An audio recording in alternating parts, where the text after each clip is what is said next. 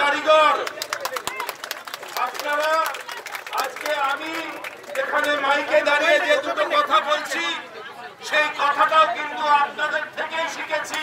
তার কারণ আপনারাই আমাদের পড়িয়ে পঠন পাঠন করিয়ে শিক্ষা দিয়ে আজকে আমাদের এইখানে পাঠিয়েছেন। আর আজকে সেই জায়গায় দাঁড়িয়ে আমাদের কি দুর্ভাগ্য বলতে হবে যে আপনারা 7 দিন ধরে এখানে আন্দোলন চালিয়ে যাচ্ছেন। আর যেখানে আইন মেনে আইনসঙ্গতভাবে পারমিশন নিয়ে আপনারা আন্দোলন করছেন, সেই আন্দোলনে আপনাদের দপ্তরের কোনো উচ্চতর নেতৃত্ব বা মন্ত্রী কেউ কর্ণপাত করতে পারছেন না। আমার মনে হয় যে এসি ঘরটায় মন্ত্রী বসার কথা সেই ঘরে ধুলো পড়ে গেছে, মন্ত্রী হয়তো অনেক দিন আসেনি। বন্ধু, জল দেবে কেন? এখন তো আপনাদের থেকে নিষ্কৃতি পাওয়ার জন্য জল না দিয়ে যদি আপনারা মারা যান, সেটাই হচ্ছে লক্ষ্য। সেই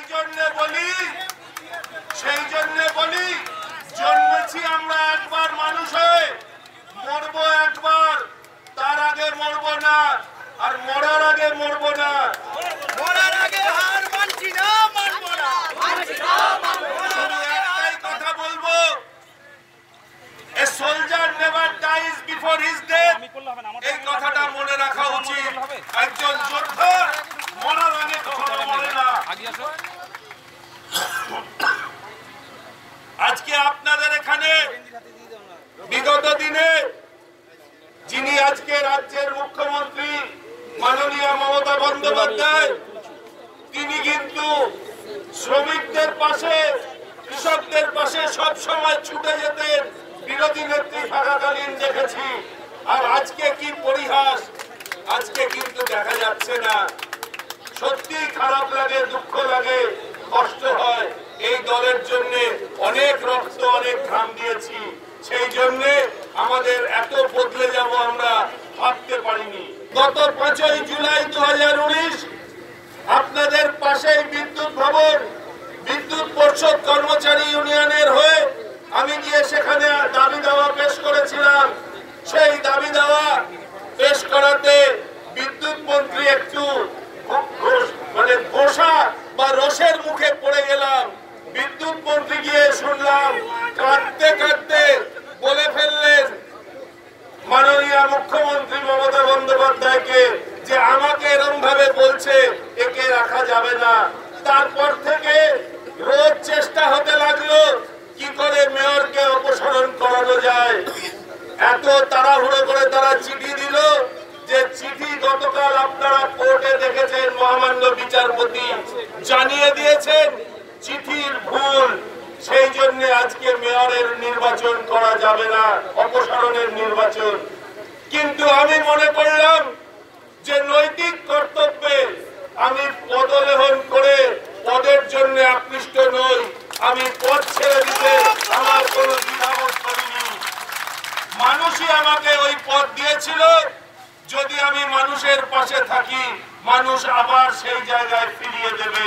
সেই জন্য পদের ওপরে যদি লালসা থাকতো তাহলে আপনাদের এখানে আমি আসতাম না।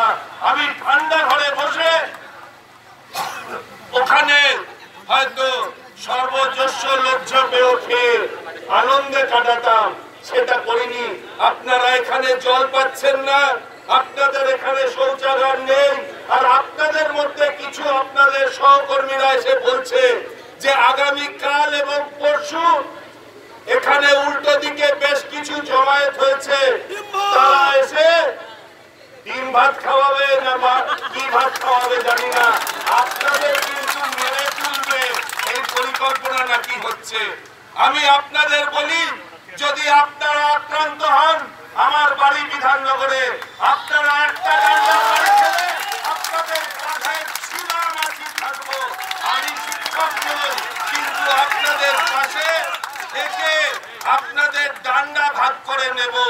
পুলিশকে বলবো, যতই তুমি মারতে এসো শুধু এইটুকু ভেবে রেখো, তোমার বাড়িরও কিন্তু মানুষ দিয়ে পাচ্ছে না,